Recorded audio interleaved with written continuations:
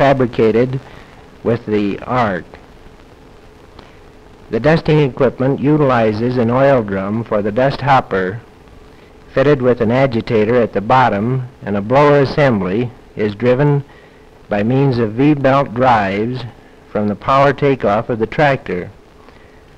The distributor tubes are made of welded steel pipe, and the area covered by the machine is approximately 60 feet.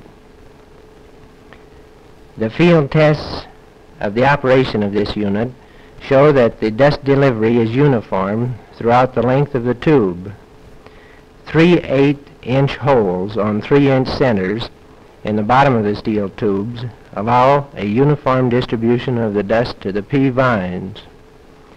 The dust used for the control of pea weevil in the Palouse area is a 1% rotenone, which comes ready mixed with a suitable carrier such as talc or diatomaceous earth. Effective control of the pea weevil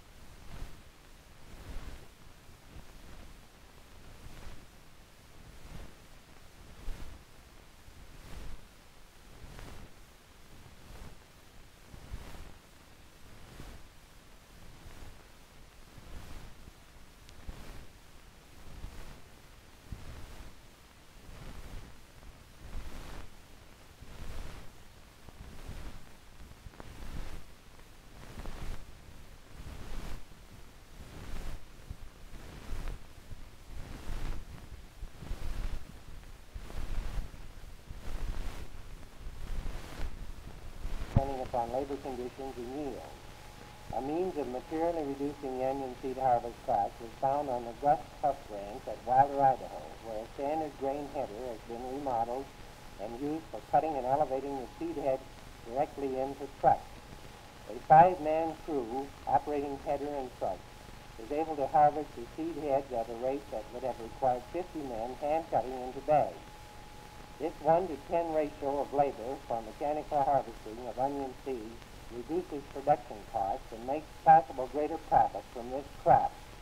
The mechanically harvesting seeds are handled the same as the hand cuts, which are piled on straw mats and sheets for about 2-week period until they are dry enough for machine placing. Onion seed production promises to be one of the most important of the rapidly growing seed industries in Idaho.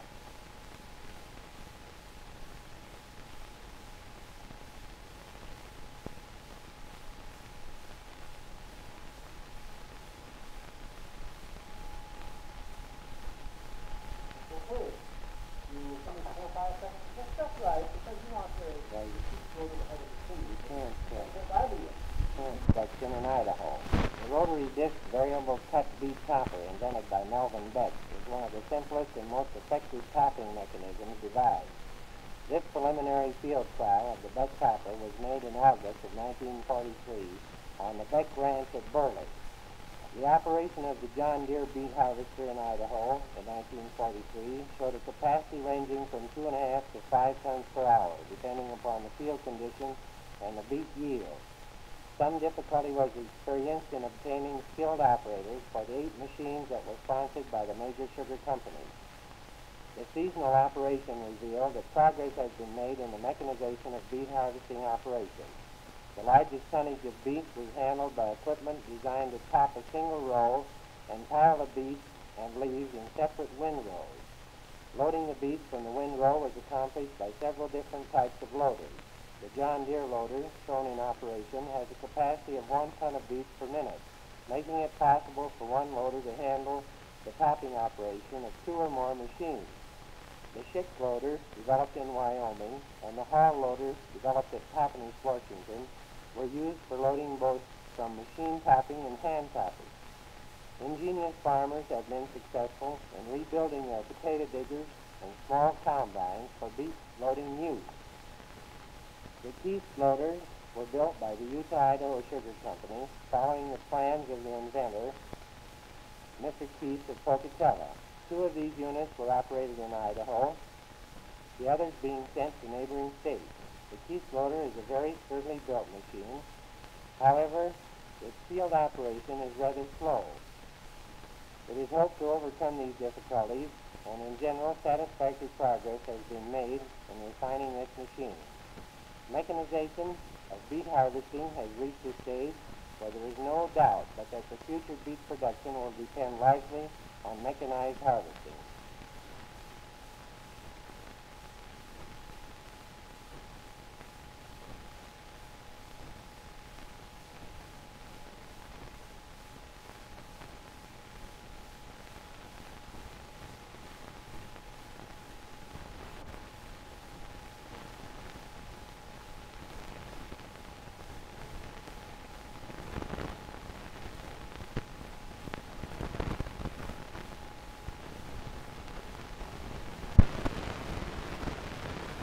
These views are of the trials of the Scott Viner Beet Harvester Combine at Twin Falls, Idaho, in cooperation with the Beet Sugar Manufacturers Association and the United States Department of Agriculture, Bureau of Agricultural Chemistry and Engineering.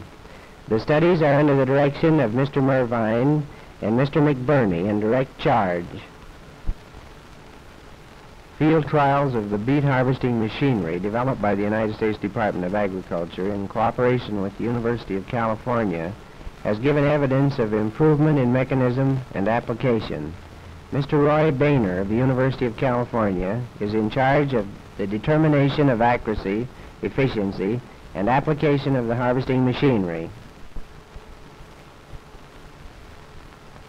University of Idaho field tests of sugar beet machinery at the Berkeley Larson Ranch at Idaho Falls in cooperation with the Westmont Tractor Company. During these trials, hand-topped and loaded beets averaged 9% tear, while machine topping and loading averaged 7 14/100% tear under the same field conditions. With a 4-man crew consisting of a tractor driver, a machine operator, and 2 men to clean up the beets left in the row, the machine topped and loaded at the rate of 100 feet of row in 1/2 minute. The beet harvester showed an advantage of 5 to 1 on a man-hours and time basis, or a saving of 80% of the hand labor involved in the beet harvesting operation. The truck requirements were 8 times greater for the machine than for the hand operation. This gives a distinct advantage to the transport of the beets from the field. The ultimate development of the beet harvesting equipment should include a 2-row top and lifter combination with a basket-type hopper dump mechanism that would permit loading the truck at the ends of the rows. The mechanization of beet harvesting has not developed to the stage that it has influenced the contract price charged for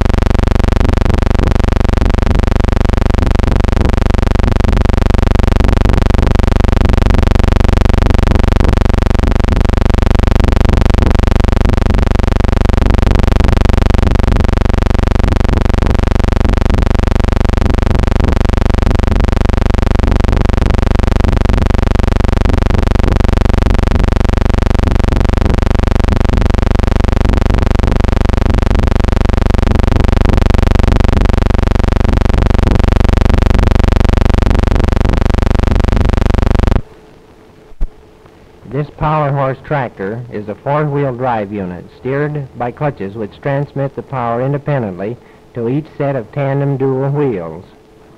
The tractor is driven by a set of reins attached to the steering levers, which also control the master clutch and gear shift. 10 feet 8 inches at the center ridge.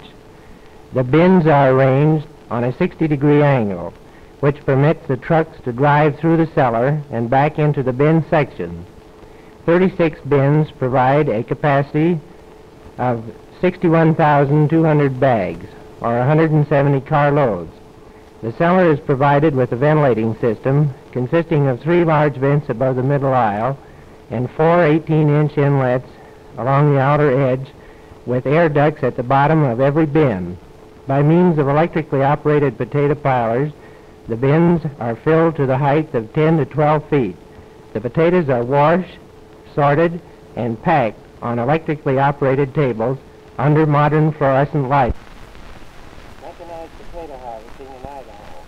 Reducing the peak labor requirements for potato harvesting can be accomplished with the trailer picker used with a standard digger, or with the potato combine, which is a modified digger equipped with binder, pot and stone remover, and bagger.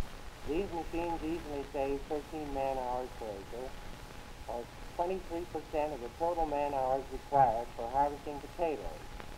The use of the trailer picker slows down the operation of the digger to about 1/2 of its normal digging speed. However, it reduces the number of man-hours required for handling the potatoes, which is about 1/2 as compared with the field picking and bagging. The number of successful potato combines have been developed, both the single and two-row type. Carl E. Johnson of Idaho Falls is the inventor of the machine used by Harold E. Nagel of Parker, Idaho. 2 of these machines were included in the equipment that Mr. Nagel used to dig 400 acres of potatoes.